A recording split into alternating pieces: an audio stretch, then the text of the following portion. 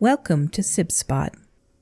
Today's Reddit posts are from the subreddit AskReddit. Choose a Yellow Fruit asks, what are some funny insults that you need to be slightly educated to understand? There were lots of good ones. Some of them I'm sure you guys have heard. Leah Medra says, I'd agree with you, but then we would both be wrong. 30 Helens Agree says, you are so dense, you emit Hawking radiation. Evi Teresa says, you consistently meet my expectations. Paradigm 88 says, there are two kinds of people, those who can extrapolate from incomplete datasets. This is one of my favorites right here, by Werneroo.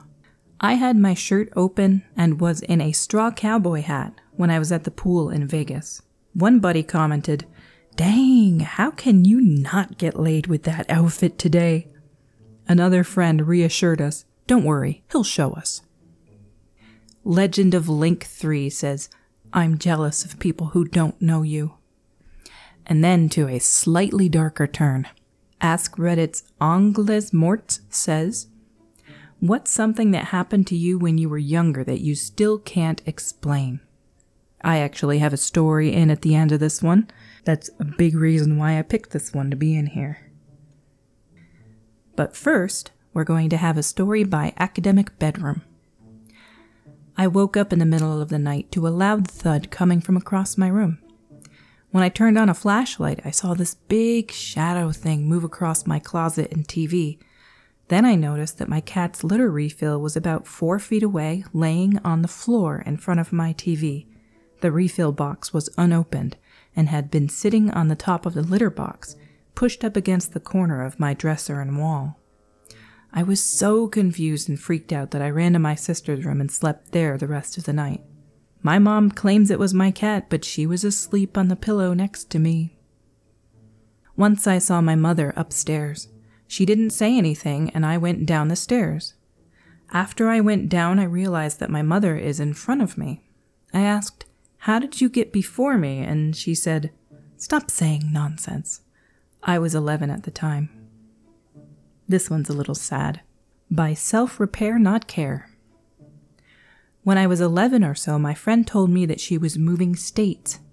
I went to take some time to process this, and when I was alone, it popped into my head that if she moved to that state, she was going to die. I said it out loud to myself, and then I started trying to talk her into different plans to not move, like hide in my closet and I'll bring her food, etc. Obviously, no, and she moved. She died shortly after she moved there. That's creepy. It's just like you had premonitions when you were 11. I've heard of such things happening. I've never really had a premonition happen to me. But I do have a story that still freaks me out to this day. Alrighty, it's time for my own contribution to the story section. When I was about 14 or 15 years old, my mother, father, and brothers left for a night. I forget who they went to visit, but I was home alone this night. My mother told me not to sleep in my bedroom because we had an old furnace in the basement that was making some questionable smells, and the furnace was underneath my room.